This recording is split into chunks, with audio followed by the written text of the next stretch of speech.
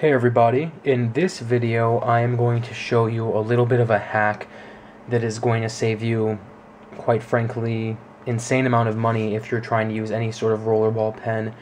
It's going to save you more money with the more expensive pen that you use, just because with the more expensive a pen that you have, the more expensive the rollerball refills are going to be. Now, a rollerball is essentially a mix between a fountain pen and a regular pen. So essentially, this guy right here uses liquid ink instead of the gel or the sort of oil-based inks that you see used in ballpoint pens. So it has a very, very smooth writing capability, but at the same time it has a few problems.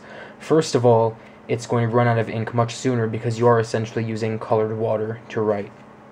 And second of all, the refills last not too long because it does dry, it does run out a little bit sooner, and the refills are extremely expensive. For example, with this Mont Blanc pen, the refill, I would say, probably lasts, and it's this guy right here. The refill will last, a small good amount of writing, maybe 20 pages of writing or something, maybe a little bit less depending on how you write. 20 smaller pages, by the way, moleskin pages or something of writing. But this will cost you about $7 plus tax and everything if you go to Mont Blanc. So you can see how quickly these add up, especially if you do a lot of writing. But at the same time, number one, the ink and everything in here and the way these work, especially the way the ballpoint and everything work, they're phenomenal. And number two, if you're spending that much money on Mont Blanc and you're using different ink inside of it, or using a different system, inside of it, the ink doesn't matter as much. You're definitely sort of, essentially just paying for this piece of plastic and gold-plated silver or whatever it is instead of the actual writing ability of it, which I think is sort of weird. So the trick is, instead of going out and paying so much money for these little guys, which adds up terribly fast, by the way, I realized that there is a little trick to getting around spending that much money. And the trick is essentially refilling this guy right here. And it's extremely simple. All you need is a syringe with a blunt needle. Blunt needle is preferred. This is actually I believe this is an 18 gauge needle, but that's fine. A blunt tip needle would be preferred, especially if you don't want to stab yourself. I'm pretty good with these things, so I don't worry about that. But with you, I would suggest a blunt tip needle. You need your dry, this is actually still wet, but a dry Mont Blanc cartridge, and a pair of tweezers, or more preferably very, very fine, like jeweler's needle nose pliers, or a pair of needle holders, like surgical needle holders or something. Those would work great too. So what you're essentially going to do is, first things first, this black cap that's on the back of it, you're going to grab it and just wiggle it back and forth, just like this, until it pops out. See? Very easy. Now you can't see it that well in this video, but this is a steel sleeve, and inside of it, let me actually see if I can just bring it out. Inside of it you have this right here, which is essentially the same thing highlighters have, right? It's that plastic wrapped sort of felt thing on the inside. So inside you have that. No need to bring it out when you're actually doing this. I just thought it would be cooler to show you instead of just talk about it. But, so you have that in there, and what you're going to do is you're going to get whatever ink you want. Another benefit of this, by the way, is you can literally use whatever ink you want. So with this, I'm using Noodler's, and I'm actually using one of their Warden inks, which are bulletproof.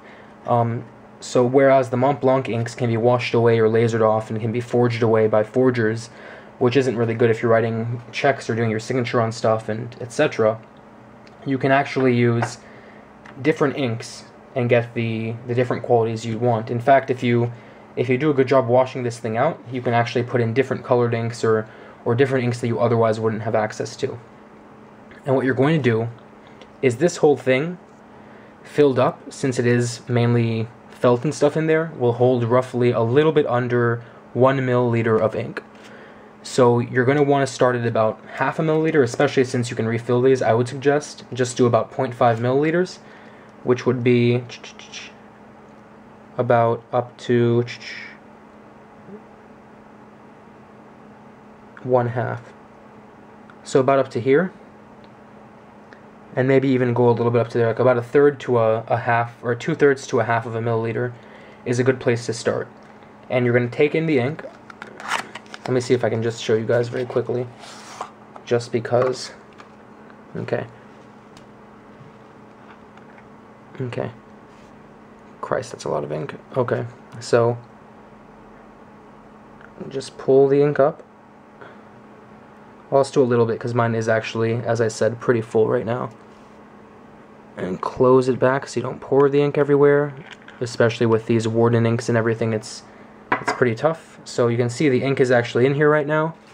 And what I'm going to do is I'm just going to place it right in there and just put a few drops in and let it drip all the way down again, and then put the rest in and let it drip all the way down. There's no reason to try to force it or speed it up, because that'll just hurt you. Now, even though mine was still pretty full, I can sort of see there is still some movement in there, but I'm just going to end it here to be safe. Like I said, especially since you can refill these, there's no reason to fill it up to the brim, because you saw how simple it is to refill them. And then afterwards, you just take the cap and just click, push it back on there, just like that. So again, all you do is you grab this, wiggle it out, suck some ink up, put it in, squirt it in, and you're done. And that just saved you, I mean, you can get this thing for about $12, and that has, I think, that has something like 3 ounces of ink, which is like, what, 100-something milliliters? So that's about 100-something rollerballs worth of ink. You saw how little I had to put in there. So $12 for 100-something rollerballs worth of ink versus $12 for 2 of these. You can't beat it. Plus you get all the different qualities of the ink too. Let me know what you think in the comments, and if you have any questions, feel free to ask me. Have a nice day.